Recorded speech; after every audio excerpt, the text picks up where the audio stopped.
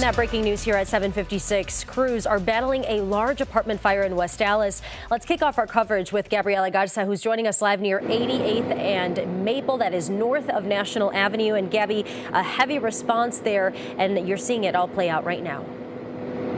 That's right, Deanna. We have multiple different departments out here, West Allis, Milwaukee, Greenfield, as well as others. Now, if you take a look, this is what we're seeing from our vantage point. Now, we've seen that the fire departments here are attacking this fire at multiple different sides, trying to focus much of their resources on the roof there. Now, probably 5 minutes ago, that roof was still on fire. It appears that there is fire on the other side of this apartment here. Now, we were talking to some neighbors that are outside this morning. They say this is they believe to be a 6-unit apartment building. Right now, the fire is still active. There are more crews that keep showing up as they continue to fight this fire out here this morning.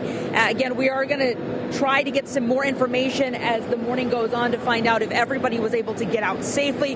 Again, if you take a look over at the fire here, we can bring the camera this way and take a look at some of what's happening here. They have one of those towers. Again, like I said, they're focusing a lot of that effort right there on the roof. We can see some flames are starting to pick back up, which is why they're focusing again their resources in that area. Again, this is a 6-unit apartment building is what neighbors believe this to be. We are going to be trying to get some more information with the fire departments that are on scene here. I know West Allis is taking charge of this, so we will be sure to bring you more information as the morning continues and as we learn more. Diana.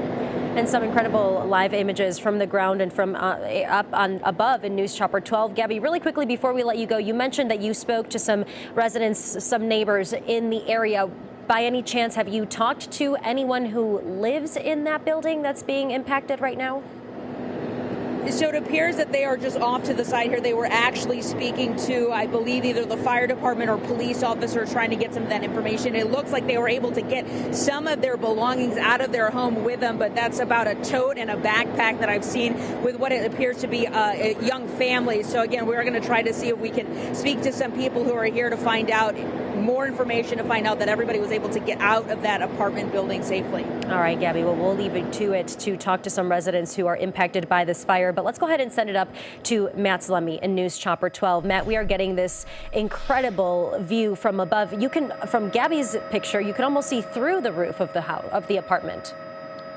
Yeah, about a quarter of the roof is already gone, consumed by the flames. You can see they just got another tower extended on the other side of the building. They're getting it hooked up right now so they can start fighting it from the other side. You can see they are still active with the blaze. It's a lot of the roof, a good quarter of it has already been consumed. They continue to put out the flare-ups that continue. I see every once in a while a little flame will pop up.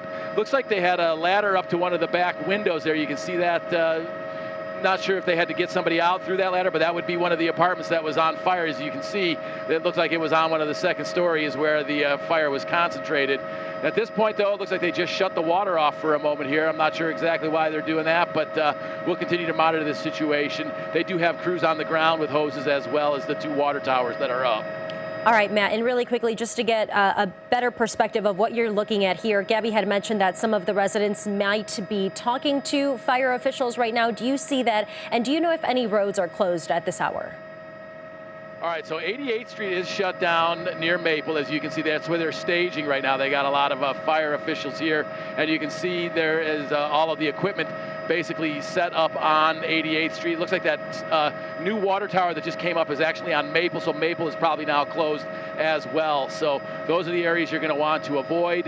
As far as people on the ground, it's tough to see through the trees, but I can tell you that I do see a handful of neighbors that are out watching the firefighting efforts.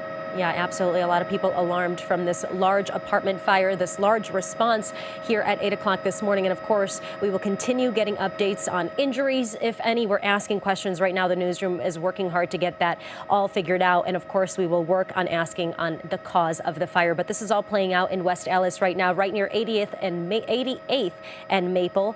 And as we can see there, heavy damage to that roof of that apartment building. More to come throughout the rest of the morning. Matt Zlemy reporting live for us.